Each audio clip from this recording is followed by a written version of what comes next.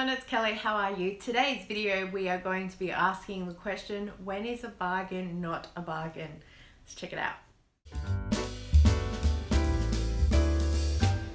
So I shop at Coles all the time, and so straight away of course I noticed the value area. It's right next door to the Mother's Day products, and I did have a quick scan of all the items and figured that I would deal with it later because nothing really jumped out at me straight away that you need this item.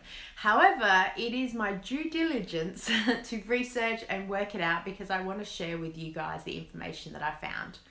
I actually saw on YouTube a news clipper that they talked about it, and they interviewed a few people for their feedback, and I agree with what a lot of people say, that if you use a lot of it, it probably is a good value. But then they interviewed Costco shoppers who already bulk buy, and a lot of them were saying that it probably wouldn't really sway them unless it was cheaper. So the question is bulk buying cheaper for this Coles section? Of course, I've taken some notes for you guys, and I'm going to share my feedback with you on that. So the first thing that I need to tell you guys with any shopping is, number one, you need to know your prices. You need to know what the unit price is, and if you look at the stickers right down the bottom, it will say per 100 grams, per kilo, whatever the amount is, that's what per unit price is. It makes pricing and price comparisons fair and equal across the board. So the first thing I saw was the Milo 1.32 kilo tin. It is the biggest tin I have seen either from Coles or Woolworths. I think I've seen a tin that big at Costco once, but I don't have a membership. I was visiting with a friend. If you are big Milo drinkers, it is excellent value. It works out to be 98 cents for 100 grams. So I walked around the corner to where they sell Milo to have a look at the other things that were on special and shelf price to compare the prices. So a 1 kilo tin that was there, normal shelf price $12.50, so it is $1.25 per 100 grams, so not cheaper than that big bulk one.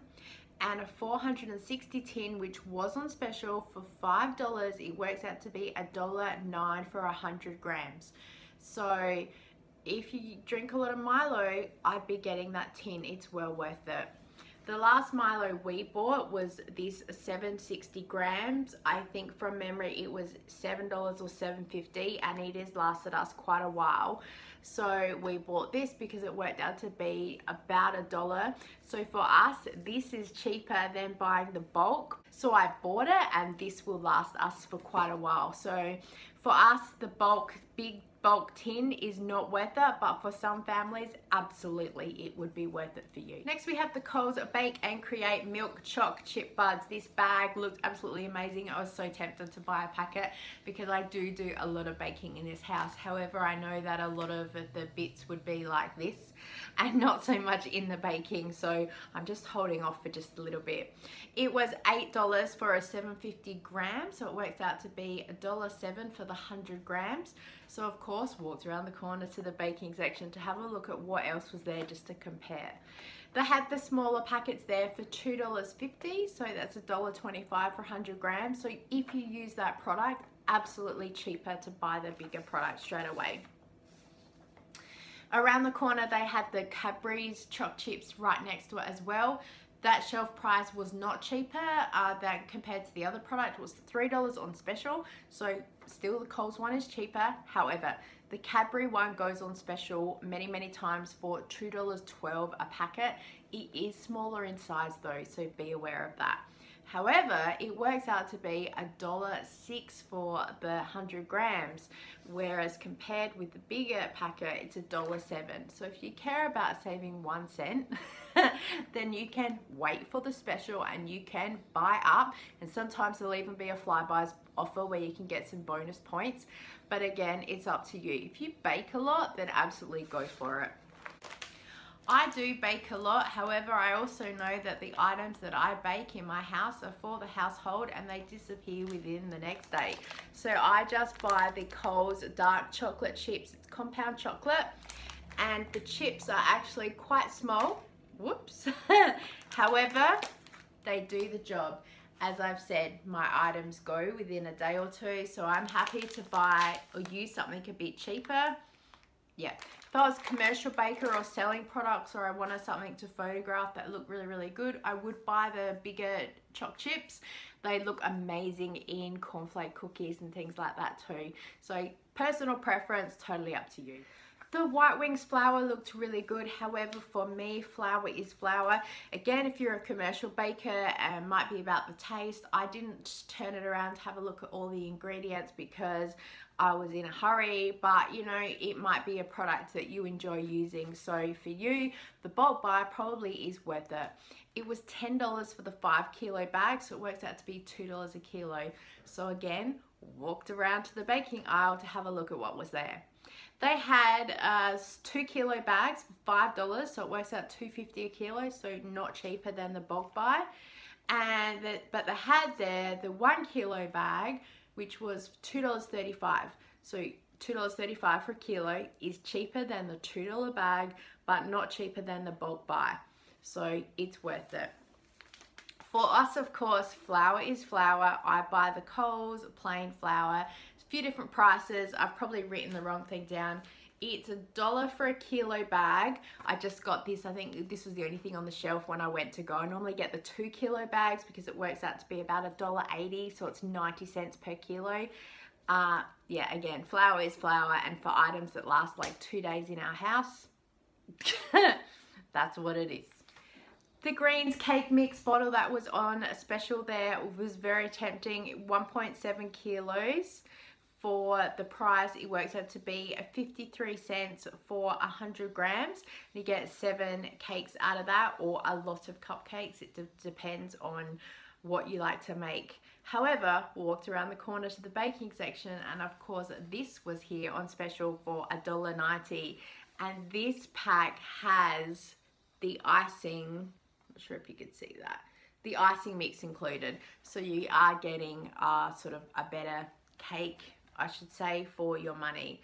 The other thing that a lot of people have been telling me recently is they've been getting this Coles chocolate cake mix for 75 cents, and they're just adding a little bit of extra butter in there because it needs 2 eggs, and it's super, super moist. It's just as good as the Greens cake mix. So again, totally up to you. I guess if you're a commercial baker, there's no way that you'd be touching this with a 10-foot barge pole. But again, in our house, this is going to be gone in 2 days. So I'm more than happy to spend 75 cents on cake mix, and it goes. The Uncle Toby muesli bars, they look really good as well. They were $7 for the 18 pack. So they work out to be $1.24 for 100 grams. Or the more logic is they were 38 cents for a muesli bar. To us, a muesli bar is a muesli bar because in the cupboard, my muesli bars look like this. They're a muesli bar. Yes, they probably don't look as good as the Uncle Toby's, and I'm sure that they don't taste as good. However, in 2 bites, they are gone. So I'm not worried.